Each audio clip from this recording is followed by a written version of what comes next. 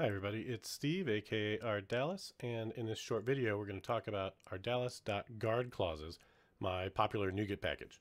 If you want to learn more about GuardClauses, please see my other video that talks about the pattern, not the package, and in this one we're just going to jump right in and look at how the package can be used to make your code a little bit cleaner.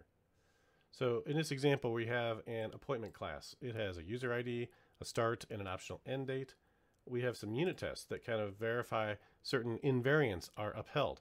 And you can see all these tests are currently passing, and they include things like the user ID must not be null or white space, start date must be within a certain range, in this case it can't be min value, the end date must follow the start date, and the end date cannot be a weekend. Now to implement these we have a service, and that's what the tests are testing, is this service. And so the service's place in the application is to sit somewhere between the user interface and the domain model, and it's going to get called by the user interface whenever they want to create an appointment. Now, some of you are probably wondering, when should I do validation using a library like Fluent Validation or just the built-in model validation type, versus when should I use guard clauses, which are going to throw exceptions. The difference is that you want to do the model validation as close to the user input as possible. And then once you have validated it and you're calling into your service layer, whether that's a separate use cases layer or it's a domain service or an application service, at that point, your code should expect that the validation has taken place. And so if there are values that are out of range, that's an exception. That's an exceptional case because it should never get there. Because if you did your job right and you validated those inputs, you should have returned an invalid input result to the user rather than calling into this service with that bad data. So the difference is between validation and guard clauses is whether or not you're validating user input or whether or not you're in a state where you should already have trusted values coming into your service. In this case, I'm assuming that this service is going to get called with trusted values. And so anything that is out of range is a bug. It's going to be an exception. And so I'm going to do all my checks. And then if they pass, I'm going to return this new appointment here, or possibly here if I didn't get an end date. Right. And so you can see this is a decent amount of logic to try and check all the things that could possibly go wrong. And that's what we're going to clean up by using guard clauses. The first thing we're going to do up here is guard against a null or white space. And that'll get rid of the first check that we have with that if statement. Then we can check for out of range on the start date, and Copilot's going to help me out here. Next we can guard against an expression. And so reading this, it says it will return the input if the func evaluates to true. So it won't throw an exception if this expression is true. So when end date passes in and is greater than there, then we're good. Now this is going to be a problem because end date is nullable. So we really want it to be end date.value, and then everything is good, but we're going to have to wrap that in an if check and say here, if end date is not null. All right, and then the other check we're going to do is the day of the week check. And again, Copilot's helping us out here. Okay, so now that we've added these guard clauses, the point of the pattern of guard clauses is that you want to fail fast. So do all your checks up front, and then just rely on the happy path being what's left. So at this point, we can delete all our if conditions inside of this method and just return the created object. Start date must not be out of range. The range on this one I forgot to update. Note that our out of range check, we want to just make sure the start date is not min value. So we're just going to add 1 to min value for that check, and that'll be the lower bound of the range. If it comes in out of that range, it's going to blow up, which is what we expect. And you see now all our tests are passing. Okay, so this is certainly an improvement over what we had before, but look at this appointment class. It is not doing anything for encapsulation, right? And so because of these public setters, anywhere you would have an instance of this class, you would have to check it again to see if it was valid, because you have no idea if someone has manipulated it in the meantime and made it invalid by setting one of these properties. So the way you can get that encapsulation and get that confidence in that class is to move these checks into its constructor so that it can be responsible for its own logic rather than delegating that out to some service. So what that looks like is pretty simple. We're just going to pull these guard clauses right here out of appointment service and instead put them into a constructor. And if we're clever with how we name everything, everything will compile here in just a moment. And now you can see everything builds. The next step is just to finally assign those properties. And with that, we're going to have one build error, which is how we're creating this appointment. We didn't have a constructor before. We were just doing object initialization. Now we're going to pass in constructor arguments.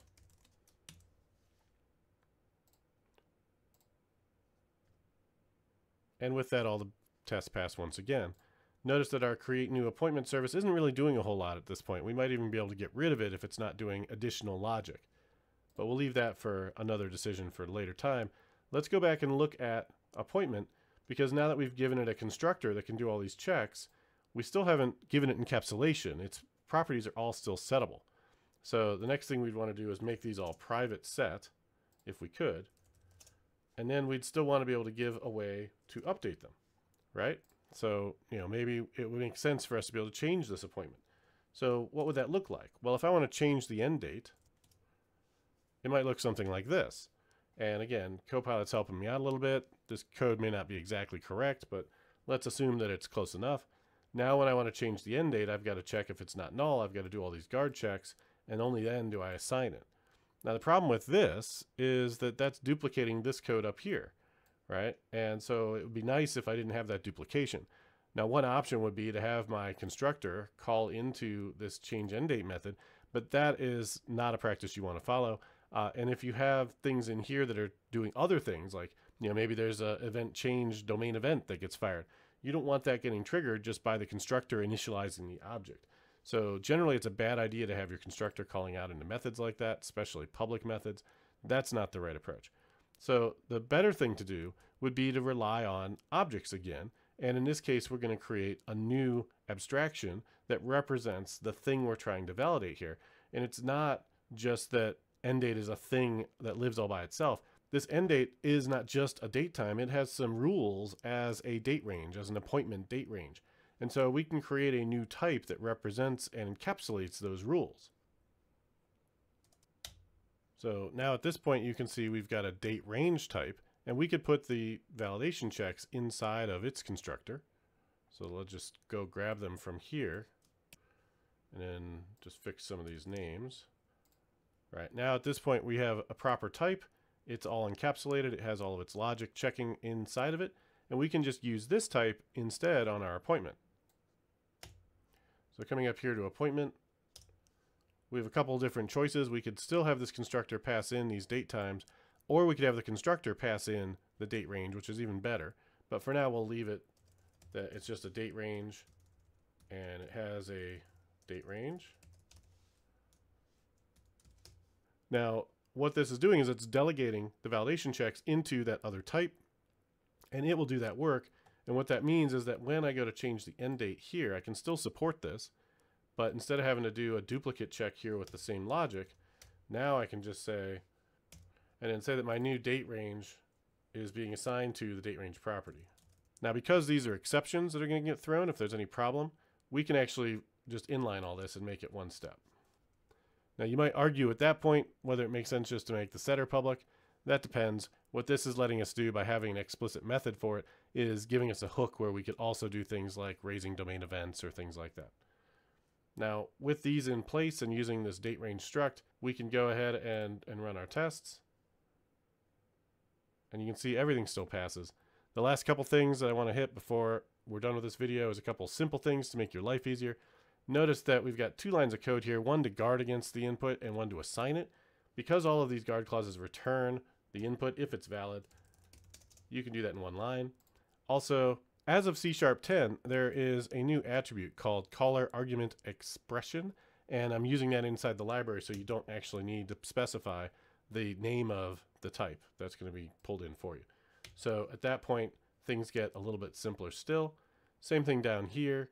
If you're checking to see whether or not the start date is out of range and then you're going to assign it, there's no reason why you can't assign it all in one line.